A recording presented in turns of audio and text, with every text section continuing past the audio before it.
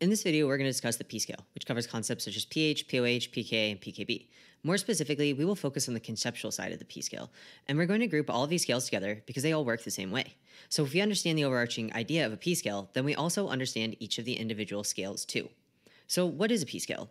It's simply the negative log of some value. For example, pH is the negative log of the H plus concentration, but we can represent this idea more broadly as px is the negative log of x, where we can fill in x with whatever we want. By looking at the math here, we can learn two important concepts about how a p-scale represents whatever it is measuring. We'll focus first on the negative sign and what that tells us about the relationship between a px value and an x value, then move on to discussing what it means to be on a log scale.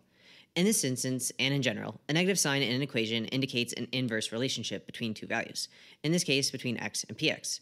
This is why, as the H plus concentration increases, the pH of a solution drops. Since we calculate all of the different p-values in the same way, we can extend the same relationship to pOH, pKa, and pKb as well. So, in general, the lower the p-scale value, the higher the value it measures, and vice versa.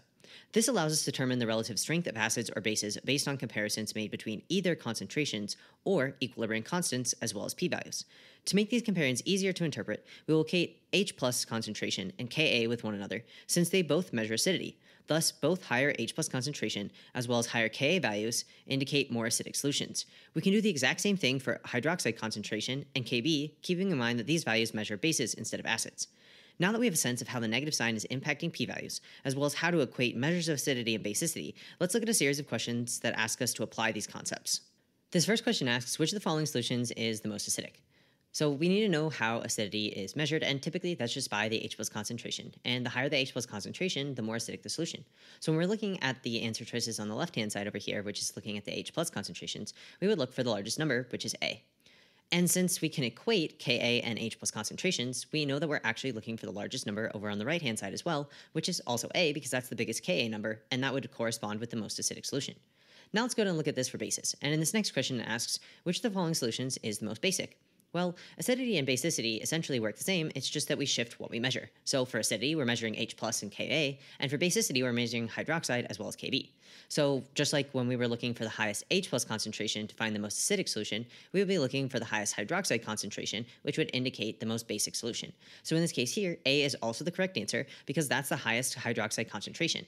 And since Kb directly correlates with the hydroxide concentration, then A is also the correct answer over on the Kb side of this question, since that's the largest number. Okay, well, what if we shift over to the p-scale? And let's go ahead and look at a question to see what happens here. So this says, which of the following solutions is the most acidic? Well, remember how we said before that the H plus concentration and the p-scale are inverses? That means as our H plus concentration is going up and indicating a more acidic solution, the p-scale value, or the pH value in this case, would be dropping. So we would be looking for the lowest pH value to indicate the most acidic solution, and in that case, that's answer choice A with a pH of 2. And since we can equate pH with pKa, we would also be looking for the lowest pKa value, which is also A since that's 2.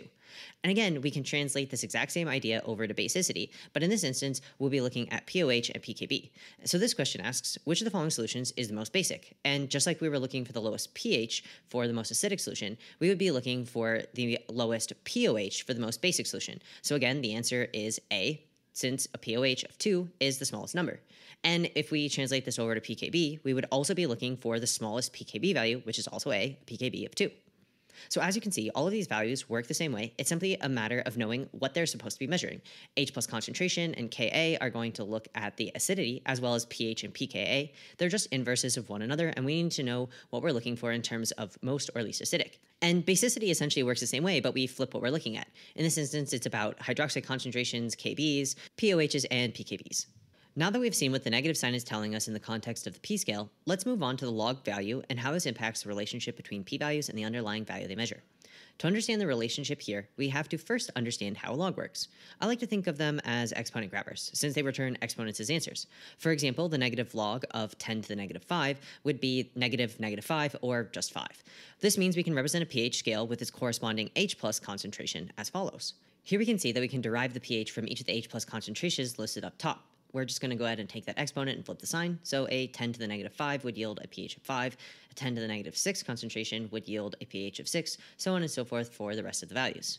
So for every shift on the p scale, we're actually shifting by a factor of 10 in the underlying measured value. For example, if the pH of a solution shifts from 5 to 8, then the underlying H plus concentration decreases by 1000, since we changed by 3 units on the pH scale. This corresponds to a 3 factor of 10 difference, hence the 1000-fold decrease here. And since we know the p scale is inversely correlated with its underlying measure, then it would only make sense that as we increase the pH, then the H plus concentration would be dropping. And this is a question type that you might encounter somewhat frequently on the MCAT, where you're asked essentially to convert between these different scales and how a change in one might affect the other. Let's go ahead and walk through the steps that we take to answer these types of questions, and then we're going to look at some examples, including one that is the question form of the walkthrough that I just shown. So regardless of how this question is phrased, we can follow 3 steps. 1, we're going to first determine the difference between the starting and ending values in either units or factors of 10, depending on how the question is set up. And then we're going to convert this into the other scale, keeping in mind that there is 1 unit change per factor of 10 change. Next, we're going to determine whether the value you're evaluating is going to go up or down. This tells us whether the exponent change is negative or positive, as well as whether you'll be shifting up or down on the p scale. Lastly, you'll combine the 2 pieces of information to get the correct answer. Now that we've outlined those 3 steps, let's go ahead and look at some practice problems, and we'll wrap back around to that first example that I give, where the pH of a solution was increased from 5 to 8, and we wanted to know by what factor did the H plus concentration change. Okay, so our first step is to find the difference, and in this case, it's going to be 3 units, and we want to convert that to the other scale, so that's going to be 3 factors of 10. And now we decide, are we going up or down? In this instance, since the p scale went up, we know that the H plus concentration is going to go down. We're going to combine these 2 pieces of information to get to the correct answer. So we know that we have to have a 3 factor of 10 difference, which means that we're either considering answer choices A or C. B and D don't make any sense because 3 factors of 10 is either 10 to the negative 3 or 10 to the 3, which is the same thing as 1000. But in this case, we know that the H plus concentration went down, so we need a negative exponent to represent that factor change, making A the correct answer. Now let's go and apply this to some more questions. So in this next question, it says, the pOH of a solution was decreased from 4 to 2. By what factor did the hydroxide concentration change? Again, we're going to go through the exact same steps. We'll focus on the difference first. In this instance, it's going to be 2 units, and since it's decreasing, we know that the hydroxide concentration has to go up.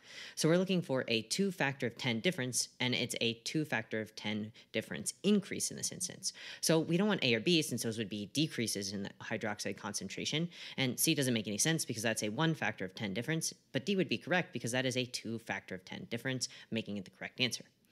Now let's look at a slight variation on this problem.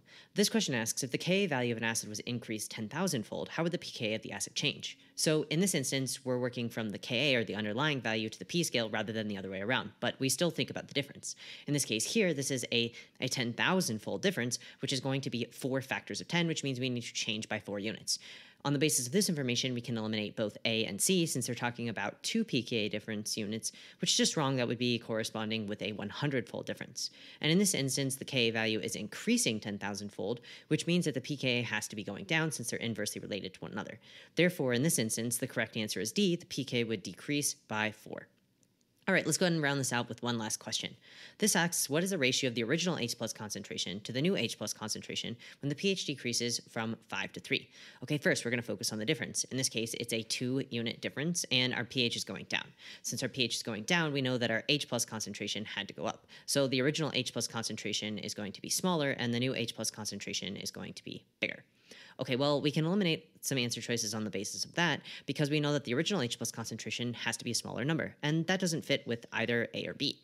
Now we need to choose between C and D, and we know that since it was a 2-unit difference, that's the 2 factor of 10 difference, which corresponds with 100.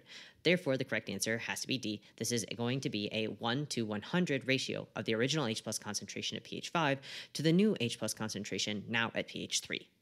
So in summary, we learned that all of the p-scale values can be grouped together because they are described by the same basic equation, px equals the negative log of x. The negative sign in this equation tells us that there is an inverse relationship between px and x values, while the log means that as we shift 1 unit on the px scale, the x value changes by 1 factor of 10. We also learned that we can equate H plus concentration to Ka and pH to pKa because both measure acidity, while hydroxide and Kb plus pOH and pKb can be treated similarly because they are all measures of basicity. If you enjoyed this video and found it helpful, make sure to leave a like and subscribe for more MCAT tips and tricks. And if you want to support the channel and help me make more MCAT videos, consider joining my Patreon by clicking on the link in the video's description.